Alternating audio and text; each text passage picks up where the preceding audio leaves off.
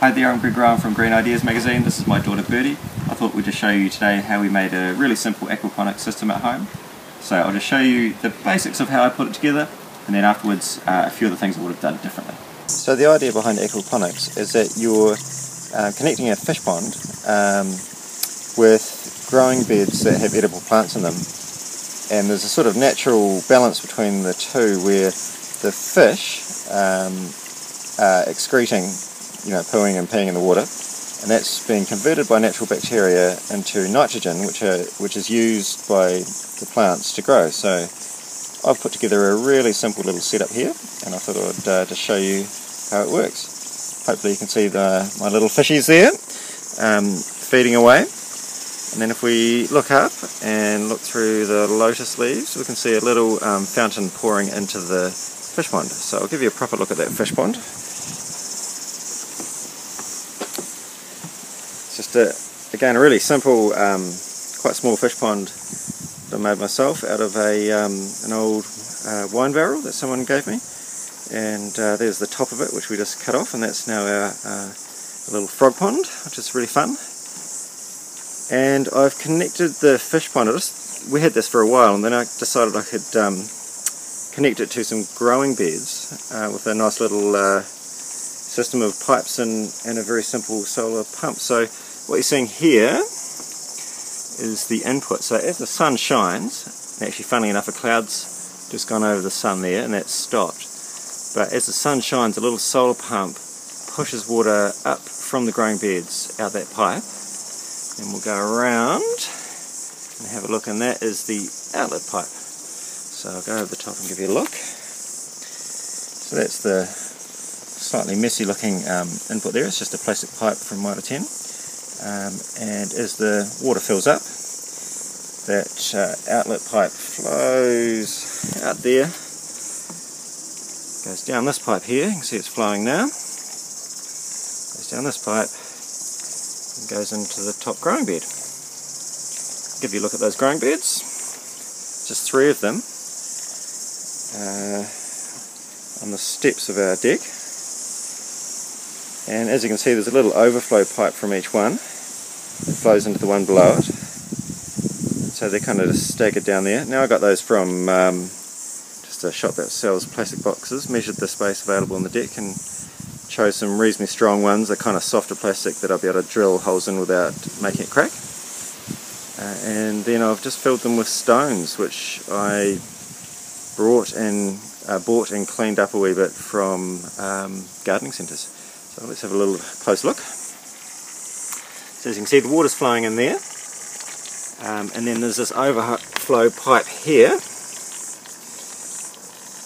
which as this bed fills up with water, flows into here, and then of course as this one fills up, there's another pipe here that overflows, and then this one sort of has an overflow pipe that goes nowhere. That's really that's to stop it filling up too far, so if it rains a lot, and I can actually just turn that down so that it can control the level at which it sort of overflows. But the main way that water gets out of this bottom bed is through a little solar pump here, which I bought off Trade Me for about $100. Now that's connected to this solar panel, which is propped up on what's technically called a half a brick, and that pumps away. The water flows through that pipe there and into that inflow, and the sun's coming out a little bit now, so you can see now it's filling up. So it's just a nice little cycle. The water goes round and round and round. The fish do their thing in the water, and then the water flows into the growing beds, and hopefully the plants clean the water by extracting the nitrogen out of it. Now I don't know how well it's going to work, but it's a bit of an experimental home job, but I sowed some just homegrown lettuce seeds in there, and as you can see they're kind of starting to grow up and do their thing. So I'm not sure if it's too late in the season for lettuces, but hopefully we'll have a few lettuces. I've transplanted a rather scraggly looking mint plant, which is actually putting up new shoots, so that's promising, and a couple of basil seedlings seem to be doing well, and then we've got some slightly miserable looking coriander, which hopefully will establish. And here I've put some kale in, which got completely blitzed by the sun in the first few days and then has managed to put down roots, and we're getting some nice new green growth there. So fingers crossed that it works, and it's not anything particularly sophisticated, and it was actually extremely straightforward to build. Well, those pipes there were just from like I said, a hardware store, and then I got a drill bit which matched the diameter of the pipes, the external diameter, not the internal diameter, and used that to drill those holes there. Used a little silicone rubber to seal it, but I don't strictly think that was that necessary. And then it was just a matter of kind of planning where to put things. So that's the basic system. It's really straightforward, and I think you could pretty much design it however you wanted. But a few things I would have done differently.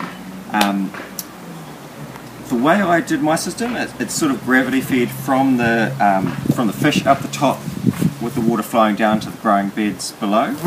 And that's different from most people who actually have the growing beds above the fish tank, which would sit underneath, and you might have your growing beds on a table, a nice strong table.